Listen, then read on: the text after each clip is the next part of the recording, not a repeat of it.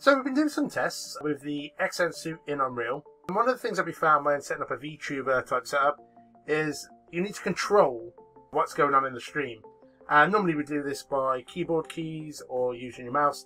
You don't really want to do that when you've got the full mocap suit on. As you can see, what you're doing, you end up sitting there in this kind of pose all the time with your arms on the desk. So what we've been looking at is how can we add in triggers within the scene. So I've got these spheres and cubes set up, and these can be rearranged in any way. So this could be a console in front of you and like have buttons that you can press.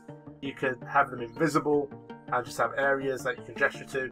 So the spheres I've got set up so that they will trigger different camera moves. So if I come forwards and I touch that one, we've got a different camera angle.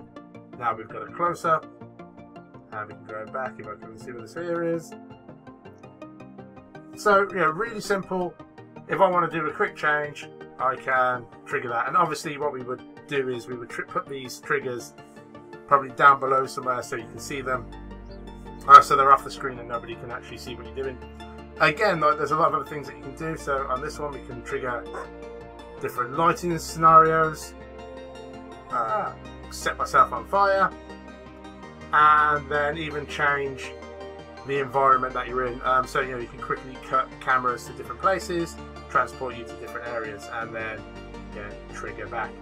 There's a lot more that we can do to this, and we're still trying to test out and trying to work out the bugs. So things like switching the character over.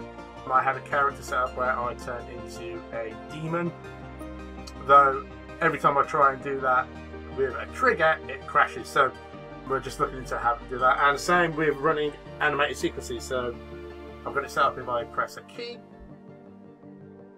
it will run a sequence and then cut back to the live show. That has a lot of potential. With the animated sequences, we can change camera cuts, we can bring in other characters. You know, I was thinking about bringing in an alien that flies down. One thing that we're looking at working on is setting up a virtual band. So, you know, you can have the lead singer talking on YouTube in real time, saying about the music, what he's going to do, hit a sequence, and then that sequence then starts the rest of the characters and the rest of the band playing.